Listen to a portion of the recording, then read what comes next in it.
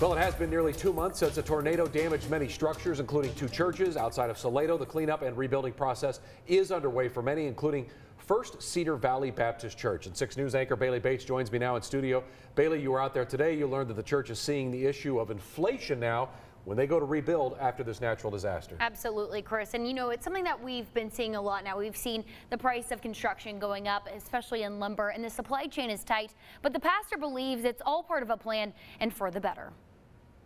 It's been a trying time for many along FM 2843 after a tornado wreaked havoc, wiping structures like this church down to its slabs. But God is going to take care of us no matter what. I believe that with all my heart. Pastor Johnny Jackson says his congregation at First Cedar Valley Baptist Church has been leaning on their faith. Never missed a beat. We have had service every Sunday. Because as Jackson says, the church isn't the building, it's the people. They have come together even greater than before. We have added to our numbers since the tornado. They had Sunday service on the slab, in tents, and most recently, in a portable building. But since day one, he said they would rebuild. We actually did start the following week after that. Now you see the walls going up.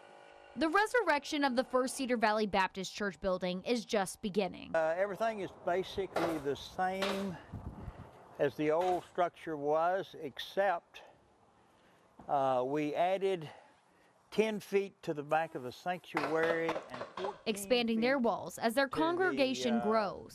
Fellowship hall and 14 feet to the Sunday school room wing. But rebuilding comes with a price, and it's even higher as inflation plagues the country. It's going to cost over twice as much of what it would probably a year and a half ago, even 2 years ago at the most.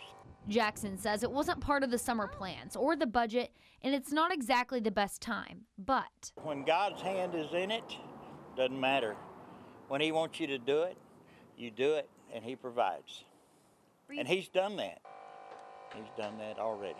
He says people have lent a hand as they build the walls up, including throwing a benefit concert with all proceeds and donations going back to the church as they get through this trying time. The concert is going to be next Friday, June 17th at Crossroads Church in Belton. The Irwins Group decided to make their planned concert a benefit to give back to their lifetime friends and family of the First Cedar Valley Baptist Church, and they are lifelong friends with them. And Pastor Jackson tells me they hope they are back in that new church in 6 months. 6 months. Okay, maybe they can get it done. I mean, the attitude is everything, and they seem to be very optimistic. They're right? just leaning on that weather and the supply chain. Okay, well, we'll see what happens there.